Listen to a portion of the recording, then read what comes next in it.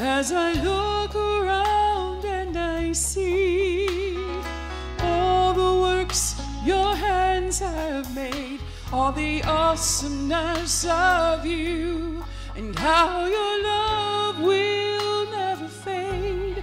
Mere words cannot express what I feel inside.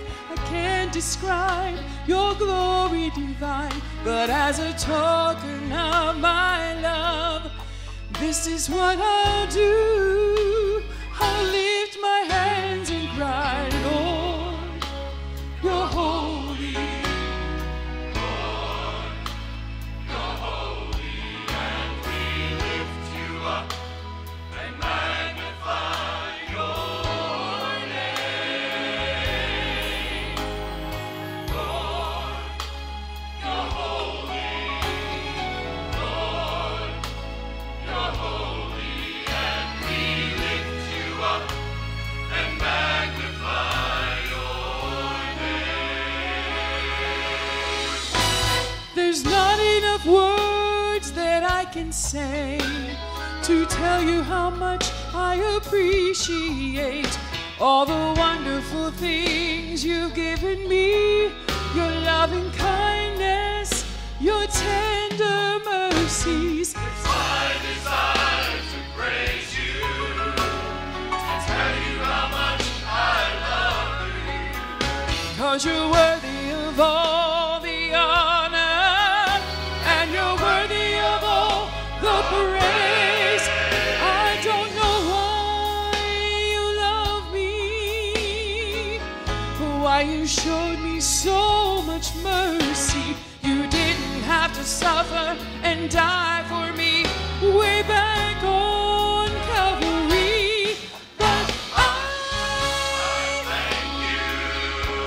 thank you. I praise you.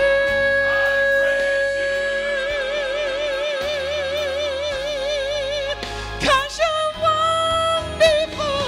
Wonderful, glorious, holy and righteous, victorious, conqueror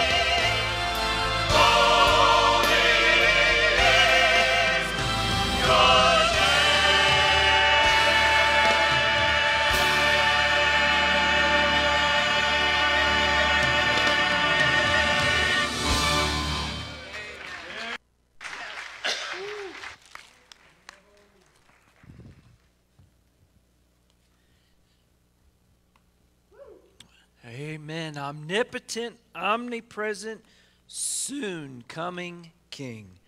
Alpha, Omega, Lord of everything. Amen. That's who He is. Children, you're heading off to Children's Church to learn more about Him, and we're taking God's Word to open it and hear that God speak to us this morning. So I want you to turn with me in your Bibles. This week we're in Matthew chapter 16. Hopefully you've been meditating on these scripture cards, these memory verses. It's something you and I can do all throughout the week. We can prepare our hearts so that the soil is ready to receive this word, meditating on this scripture and just turning it over week by throughout the weeks. And if you haven't gotten your box of cards, we've got plenty. Pick one up and just have it there on your dining room table. And when you're stopping and eating breakfast or a dinner meal, just take some moment, take a minute, feed on the Word of God. It saturates and nourishes our minds, and that's what transforms us and renews us and teaches us these wonderful truths, even that the choir just sang about who our God is. And we want to know who He is because you become like the object you worship. And so you got to make sure you're worshiping the one true God. And His desire is that we be like Him. Well, I hope you found Matthew 16. We're going to stand even now ahead of time and read this section of Scripture in Matthew chapter 16, verse 21 through 28. And I want to dive right in because it's a very important section this morning. So if you will, just stand with me and honor the word of the Lord. I'm going to start reading, actually, get a running start here in verse 21, and then we'll look particularly at verses 24 to the end of the chapter. But hear what Jesus said and what Matthew records for us that day when He was with His disciples. He said, from that time, verse 21, Jesus began to show His disciples that He must go to Jerusalem and suffer many things from the elders and chief priests and scribes and be killed and be raised on the third day. Then Peter took Him aside and began to rebuke Him, saying, far be it from you, Lord, this shall not happen to you. But He turned and said to Peter, get behind me, Satan. You are an offense to me, for you are not mindful of the things of God, but the things of men. Then Jesus said to His disciples, if anyone desires to come after me, let him deny himself, take up his cross, and follow me. For whoever desires to save his life will lose it. But whoever loses his life for my sake will find it. For what profit is it to a man if he gains the whole world and loses his own soul? Or what will a man give in exchange for his soul? For the Son of Man will come in the glory of His Father with His angels, and then He will reward each according to his works. Assuredly, I say to you, there are some standing here who shall not taste death till they see the Son of Man coming in His kingdom. Father, one day we are going to see our soon coming King. Teach us today to live accordingly with an expectation at any moment that trumpet could sound and Christ could snatch us away. Father, thank you, Lord, that what we are living for now will ultimately be rewarded.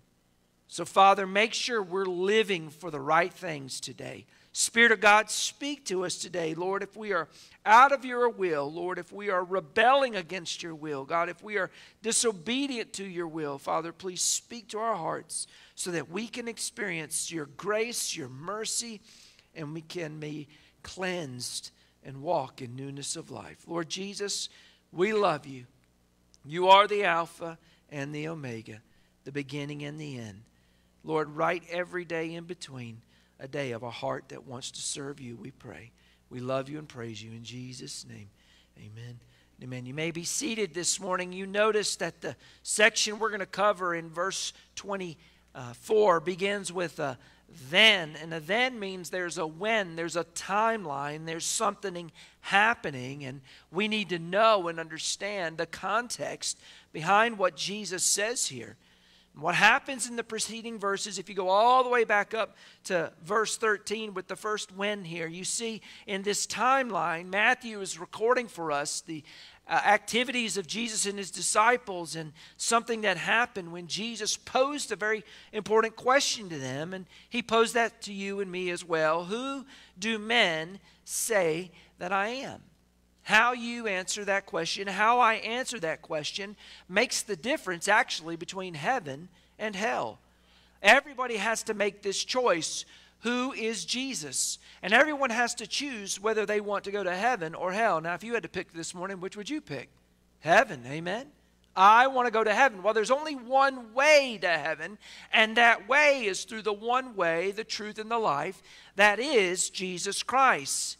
And if you and I want to choose heaven, then we've got to choose Jesus as our Messiah, as our Savior. When they gave the various answers, the various interpretations of people, that how they perceived Jesus, it was Peter who said, listen, you are the Christ, the Messiah, the Son of the living God. And Jesus, of course, said, Peter, you're absolutely right. And upon that rock, I'm going to build my church.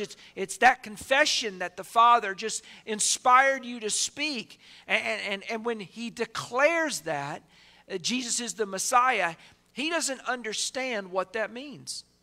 Because then in verse 21, Jesus began to explain. From that time, he began to show his disciples that he must go to Jerusalem and suffer many things, even to be killed and to be raised on the third day. And when Peter heard that, he took Jesus aside and said, now hold up a second. That's not part of the plan. He rebuked the Lord in some ways. He chided him and he pulled him aside privately and said, Lord, this is not what this is about. Because you see, they had a misconception of what the Messiah was. And when Peter expresses, you're the Christ, the Son of the living God, Jesus now explains what that means for him to be the Messiah. That he has to suffer, he has to die, he has to give his life. But he says, listen, I'm going to be killed, but also I'm going to be raised again. The problem is what Peter thinks about the Messiah is not what Jesus explains about the Messiah. And when those two things don't match up, you're going to have a problem. You have a problem today. People have a problem today with their definition of who Christ is and what he requires of us. You know, Jesus says to Peter, of course, get behind my back. That's not what I'm about. Get behind me, Satan. Satan had already tried to derail Jesus from doing what the Messiah had to do, what the Father had sent him to do. And what Peter was saying was essentially what Satan had tempted Jesus with in the desert, with those temptations to say, listen, I'll give you all these kingdoms. They can all be yours. Just bend the knee. Just bow before me. And of course, it was there that Jesus reminded Satan, listen, worship God. That's who we worship. And I'm going to do what the Father has called me to do. But too often, we're like Peter. We wanted to find Jesus in our own terms. We want a Jesus that we can manage. We want a Jesus, yes, that provides for us and protects us and ultimately preserves us. But we don't want this Jesus. Because this Jesus has a requirement for us. You answer the first question, do I want heaven or do I want hell? Everybody's going to say, oh, I want heaven. But you cannot divorce the cross from the Christ. And that's the problem with Christianity today. Because the second question is not a matter of heaven or hell. It becomes, once you've chosen heaven, then it becomes in a daily walk, will I choose heaven or will I choose earth? Will I be tied to this earth, or will I loose my grip on it that I might gain all that he has promised for me and live for heaven?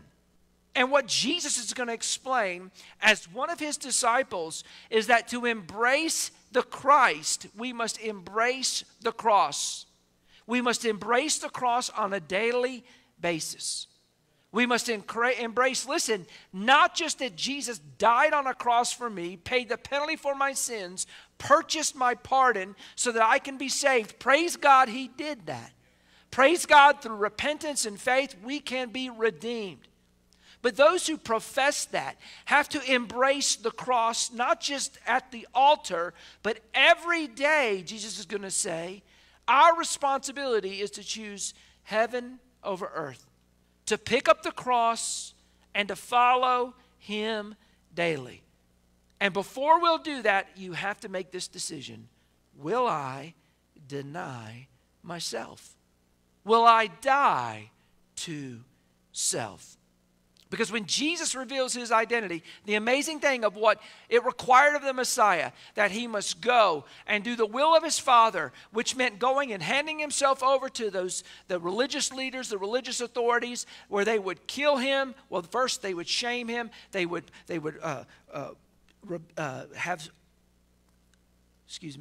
suffer many things. Then he would be killed, and then he would rise again. In order to embrace that, do you and I think that we would embrace anything different than what our Savior embraced?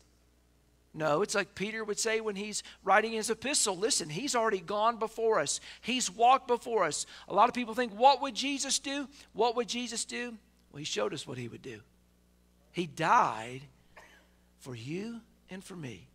He gave up himself. He emptied himself and took on the form, not just of man, but the form of a servant, and a servant who would give his life as a ransom for many. Now, the words that we're going to read here in verse 24, these words really, they shatter this vision of Christianity that so many have embraced, that we can merely profess Christ and then live as we please. That's not biblical. Not someone who has confessed that I've died to self to find life in Christ.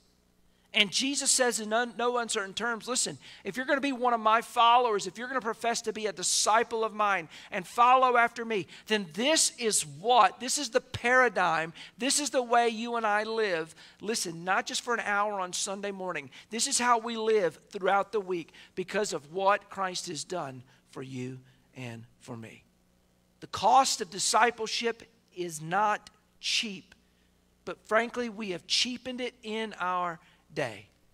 Every time Jesus had a large following, and they were coming because they wanted to see the miracles, they wanted to see people healed, but the moment he began to preach and teach and explain to them the cost of discipleship and what it meant, you know what happened to the crowds? Whoosh, they left. And it's here when Peter has made this profession and identified him as the Messiah, and Jesus explains what that means and says that means you must embrace a cross, and then explained about discipleship. It's then that he called all of them. If you look at the other passages of Scripture in Mark and Luke, you see that it wasn't just to the disciples he spoke to the crowds as well. This is what it means to follow me. There's a pattern. Do you see it? If anyone desires to come after me, let him deny himself, take up his cross, and follow me. Now, I underline these terms, deny, take up, and follow, because it's a decision. He's not going to force you nor force me to come after him, but he invites us to. He gives you and I every reason to follow after him. They had followed after him. Immediately, when you see the call of Jesus as those fishermen were there by the sea, immediately, Mark would tell us, they got up and they left. They left their nets. They left their father. They left their families, and they followed him. They left their occupations. They left everything that meant something in their life to follow this Messiah. Now, they didn't know at that time. It's here that Peter makes the great confession in this chapter. But they were following this one, listening to him, astonished by what he was teaching, astonished by what he was able to do. And as they began to follow him, they followed him as many people will easily do. But then the rub comes in when he says, this is what it means to come after me. What does it mean? It means deny yourself. Die to yourself. Completely disown, utterly separate everything that you are, everything that you have, everything that we possess. Give up everything to follow him. This isn't just self-denial. I'll deprive myself of a couple things and be a follower of Christ. It is complete abandonment. You know, right now, some people, you've heard some people, maybe they're talking about Lent. What are you giving up for Lent? What are you giving up for Lent? What are you giving up for Lent? And it's a period of time where some think you give up something as we head to Easter in just a couple weeks, right? and you give up those things and because I'm following Christ. Now, this isn't just for a period of time. This isn't just for a short period on the calendar heading up to Easter. This is the way we live. Jesus is talking about giving up everything for him. It's far more intense than just a time period for 40 days where we give up some one thing for the sake of Jesus. That's not the picture he's presenting here.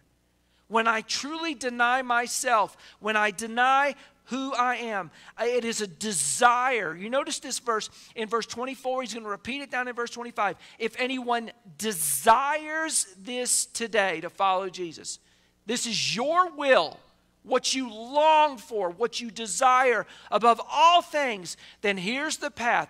You have to understand, you have to deny yourself.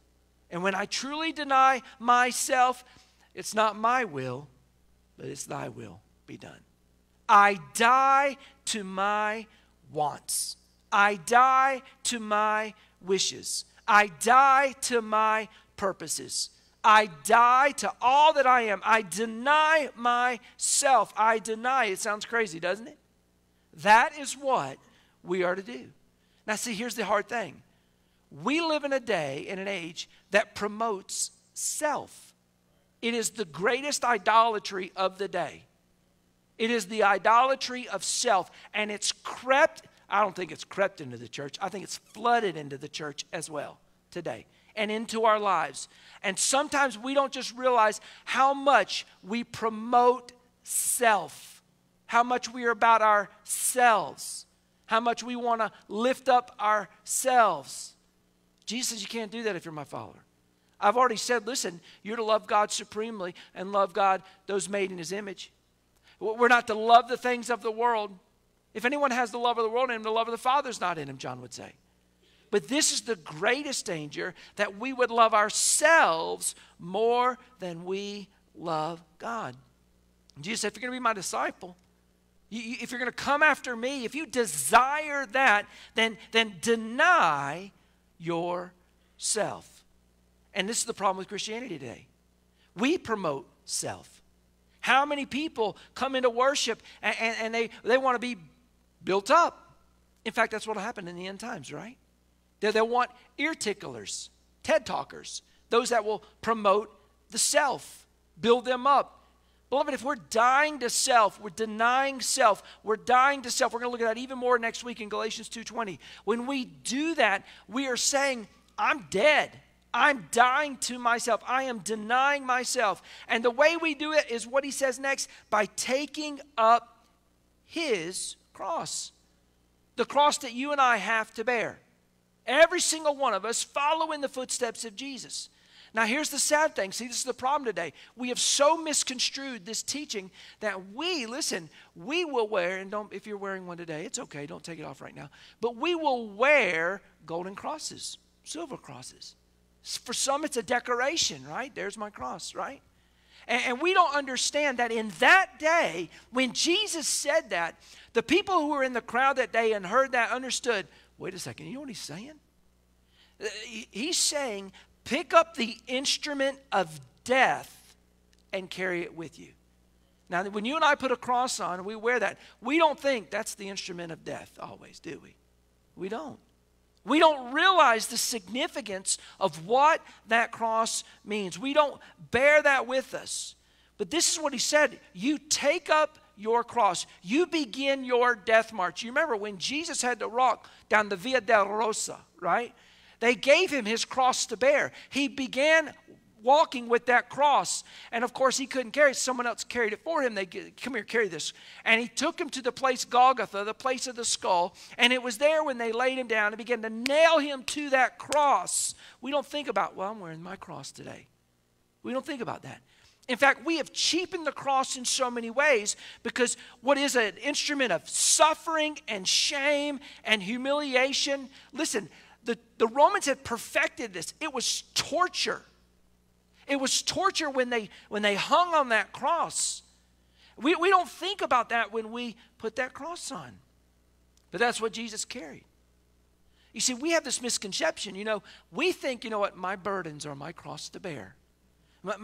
My illness, my physical sickness, my handicap, my wayward child, my spouse who won't believe. This is the cross that we have to bear. That's not what he's talking about. What he's talking about is that you and I willingly bear the shame, the reproach, the humiliation, the suffering, all the hatred that is against Christ. We willingly embrace all of that in our identity with him. We have cheapened it. Do you understand? This is the narrow way of life. What it means to follow Christ means it costs us something. The problem today is that the world doesn't see that difference, and when we are just like them and embrace them and call them and say, come on, it's easy to follow Christ, we're not giving them the true gospel. We're not telling them the truth. Most people aren't willing to carry the cross today. They're not willing. Listen, when we identify with Christ, that means we're not going to compromise who he is, what he teaches in his word. We're going to toe the line and say, this is what God's word says. We're not going to compromise and capitulate and give into this culture. And so many have done that today. Unwilling to avoid the humiliation that the world might thrust at us and throw at us because we're one of them Bible thumpers. We believe what Jesus says. You see, when you're standing with him, you might be humiliated because you take the stand that isn't part of the broad way, where everybody is believing. You're not politically correct because you identify with Christ. Man, this affects, listen, the way you and I work, our work ethic. It affects how we shepherd our children. It affects the commitments that we make throughout the week. It affects every aspect of our life because this is, again, something that we have done. Daily, we deny ourselves and pick up this cross and we begin to carry it. And where do we carry it? In the footsteps of Jesus. We follow him.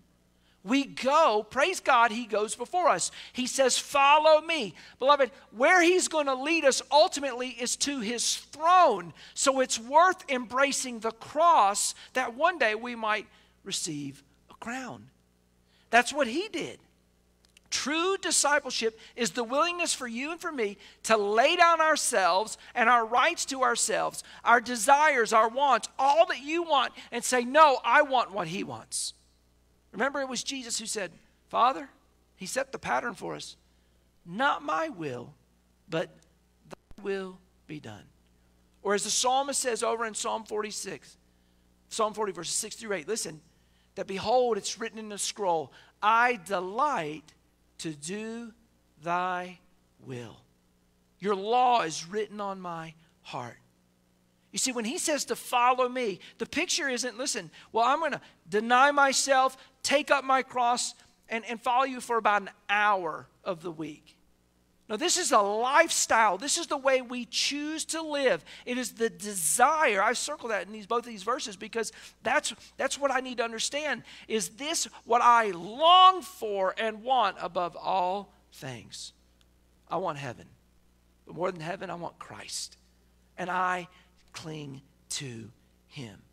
And I pick up that cross and I follow wherever he leads. You can't just follow him to church on Sunday and then take a different path on Monday. This is where we go every day. And that's what the Lord is asking of you and me and requiring of you and me. Now, why would we do this? Why would we die to self? Well, he gives us this paradox in verse 25. Now, notice this. This doesn't make sense. Whoever desires to save his life will lose it. And whoever loses his life for my sake will find it. Now, this doesn't make sense, does it? I mean, if you want to lose something, you're probably not going to find it. But he says, no, that's how this works. This is God's economy. This is how this works in your life and my life. It seems contradictory, but it's true. The way you save your life is you lose it. And you have a choice. We have many choices every single day. I have the choice that I can live my life as I see fit, or I can choose to live my life as God sees fit. I can do what he says. Yeah, I can refuse him. I can do what I want to do. But if I want to find my life, I need to lose it. But if I think that I can save my life, then I'm going to lose it in the process. And this is the paradox we all have to understand this morning. This is the dilemma that we face in all of the choices that we make. It's either his will or my will. But wait. See, this is the problem. It's either my will or thy will. And if it's thy will, then you and I are on the cross dying to ourselves, denying ourselves, all of our rights, surrendering that to him. This is the commitment Christ calls us to. If you believe something other than that, if someone didn't give you the full gospel and help you understand this is what it means to come after Christ. And the amazing thing is, hey, if you really want to save your life, heaven versus hell, then you embrace this because you realize this is what it means. I'm going to live for heaven, not for this earth. If I want to find my life, I got to lose it. I got to let go of it. So many of us are holding on so tightly to the things of this world, thinking, oh, yes, yes, yes. But the amazing thing is at the end of the way, if I will choose this way, then Jesus has a reward for us. He's going to reward us for this. Think about it for just a moment. If you and I possess the whole world, what profit would that be for us? Well, what profit is it to a man if he gains the whole world and yet loses his soul? I mean, imagine that. You and I gain everything that this world has to offer. And beloved, we spend our lives just to get a portion of it, right? Think about how we spend our time, our energy, our resources, all throughout the week that we might just get a little bit of it. And he says, wait, what if someone got all of it? And then in the end, lost their soul. Would it be worth it?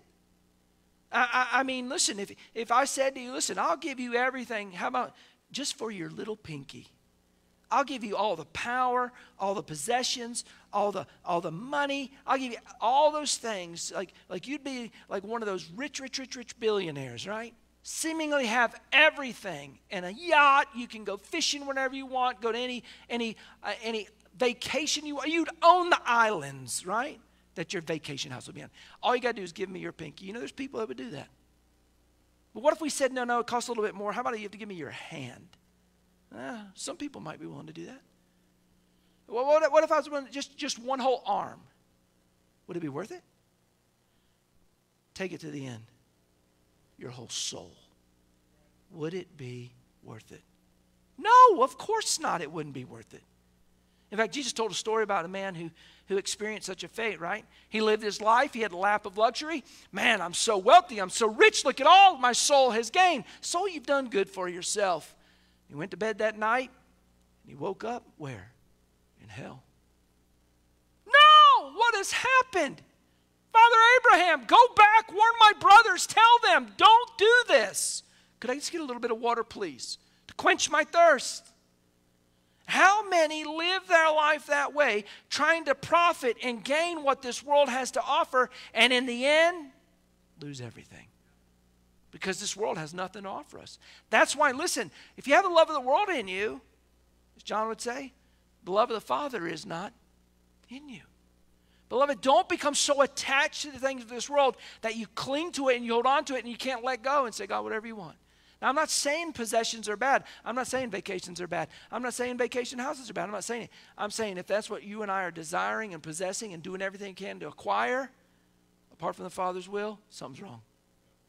And we need to repent and say, God, these pursuits, they are vanity. They are vain. The vanity of vanities, all the things we chase after and try to acquire. And this stuff will not be here, beloved. One day we're going somewhere. You got to be ready. Well, what profit is it? In fact, let's just do a little economy here. What can a man give in exchange for his soul? I mean, if we were to barter for this and say, you know what, how valuable is a soul? You know what? I know how valuable a precious little baby is. Go over to a NICU, right? And see those precious little ones and how much we spend to keep one that's born 22 weeks, right, alive. And think about how valuable that precious little baby is. And yet we're talking about not a body that lives for however many years God's written in a book. We're talking about our soul that lasts eternal, forever and ever. Think about that. What is the value of that? I mean, your soul is a value. Do you realize that all of us, you know what things are valuable? If they're unique, right? If there's only one of those things, they're incredibly valuable. I look in this room, you know what? All of us are unique. Made in the image of God. God made every single one in this room unique. Even if you're a twin, you're still unique. And, you know, things that last a long time are pretty valuable, aren't they? Usually. Well, if something lasts eternally, man, that's got a lot. In other words, it's not going to break down and I'm going to need version 13 or 14 or iPhone 17 or 18. No. This soul lasts forever. Think about how valuable it is. Think about the image that it's made in. It's made in the image of the glorious God. The value you and I have. I mean, we're a little lower than the angels, but we're higher than all the created order, right? He's made us this way. And being made in his image, he gives us a uniqueness to be redeemed, unlike the angels. Amazing.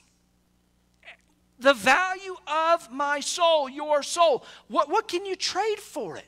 What can you barter for it? What can you exchange for it? Nothing. It's so valuable. You realize what it cost for you and I to enter heaven is that Jesus, that Messiah, as he describes himself, had to come and suffer and die to pay the price to ransom our souls. He paid the cost for you and for me. What do we think we could really give in exchange for our soul? Nothing. Nothing. And see, this is why this commitment is important for us today. To realize I need to die to myself. I have to deny myself. This is a daily decision, taking up that cross. Realizing, you know what? It's more than the cross I wear. It's the cross I bear. A daily decision to die to my selfish wants and desires. But that's what it means to be a living sacrifice. As Paul would say over in Romans chapter 12. Is what Paul would say, listen, that in Philippians chapter 3, that I might embrace the sufferings of the cross in my following Christ. And the fullness of the resurrection and the power that comes from my identity with him. This dying and finding new life in Christ. It's exactly what Jesus is saying in this principle, the conditions of discipleship, what it requires from you and from me, and what we must be willing to embrace. And why do we do it? Not just because he commanded it, not because he just gave us the pattern to follow, not because we've considered what the cost is, but also think there's a reward ultimately. You see, one day the Son of Man will come. He's coming. In the glory of his Father and with his angels. And then he, I underline this in my Bible, will reward each according to his works. I wrote in the margin of my Bible, Revelation 22:12. It's one of my favorite verses, right? Because Jesus says, you know what? Behold, I'm coming quickly. And my reward is in my hand to give to everyone according to his works. The great sermon one day was, hey, there's a payday someday. Someday we're all going to get our payday for what we've done, our works. The choice you and I have made. Hey, listen, we heard who Jesus is. Did we embrace him or did we say, no, I don't want that Jesus? Did I embrace Jesus as the Messiah, the one that God sent to pay the penalty for my sin, to die on the cross for you and for me, and to purchase our pardon? Did I embrace him?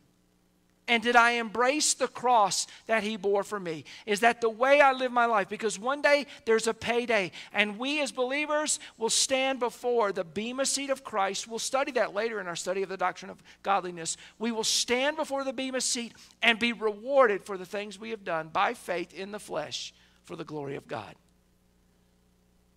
But if you're not a believer, there's a judgment coming as well for you. There's a great white throne judgment, the book of Revelation tells us. There's a great white throne judgment. In fact, there will be some who will stand there, as Jesus says at the end of the Sermon on the Mount, and they'll say, Lord, look at all the things we did. He'll say, you know what? Depart from me. I never knew you. Why? You didn't want to do the Father's will. You desired to do your will. It's scary to stop and think.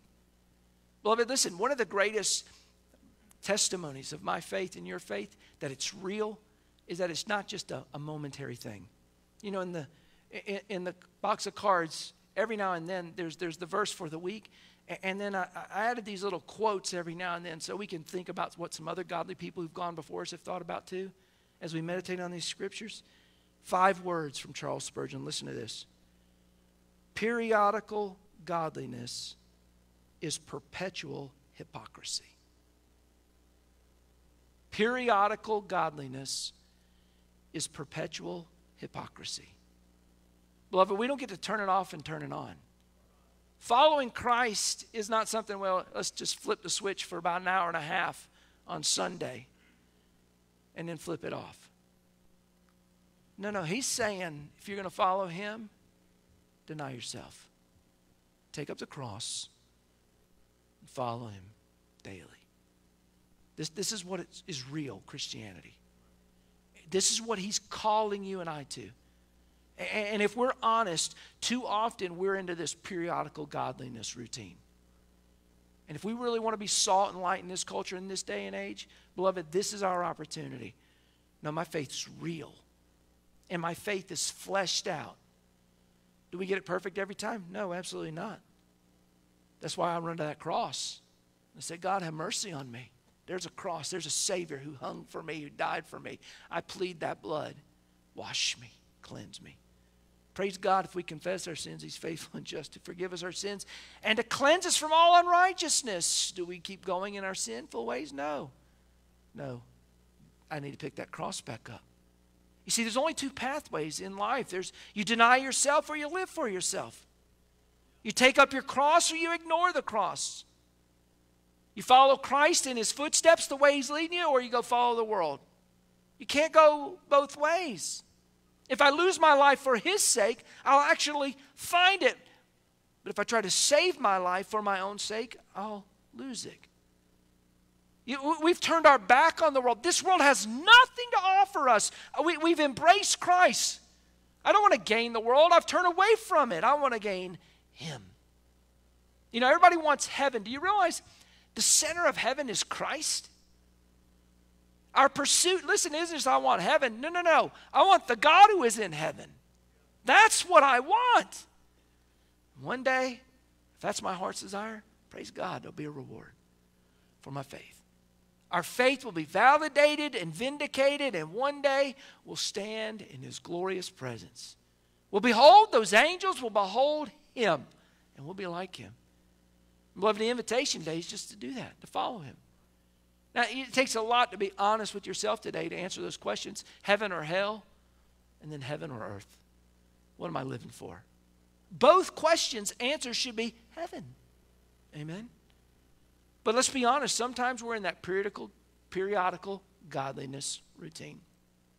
And I'm saying there's mercy today. Man, why not receive it? Why not say, no, Lord, forgive me. I want to be real. I want to be authentic. And I want my faith to matter. That's when we humble ourselves now and say, God, I've heard you speak. Now I need to do my part, which is repent and believe. The amazing thing is, right now, God's hand reaches to us. It's a nail-scarred hand. He's paid the penalty that our sin deserves, and praise God, he offers us grace. Will you embrace it today? Our heads are bowed and our eyes are closed. As we're honest with ourselves today, are we surrendering ourselves to Christ? Are we pursuing that cross, dying every day as we've denied ourselves? It's an invitation today to come and embrace Christ. If you've never accepted Jesus Christ as your Lord and Savior and realize today, I need a Savior to save me from my sins. I don't want to go to hell. I want to go to heaven. Then come embrace the one who died for you and bore the penalty that your sin deserved. Maybe you've done that as a believer, but you know what? You've not been living every day pursuing Him. Maybe you're just caught up in the things of this world, trying to gain them. You know, there's a reason why at the end of the service we open up the altar. Man, God, that's me. God, convict me. I don't want to continue that way. I want my passions, my desires, my affections to be for Christ, for Him alone. Our heads are bowed and our eyes are closed. We're being honest. Search your heart this morning. Is that the desire? Have I understood the call to follow Christ? If anyone wants to come after Him, am I doing that today? Am I denying myself? Am I taking up the cross? Am I following Him? That may mean we need to let go of things of this world. We need to let go of some of our pursuits because you know what? They're taking us actually away from Him and not to Him. And if you do that today, He'll actually give you something far better as you walk by faith and trust Him.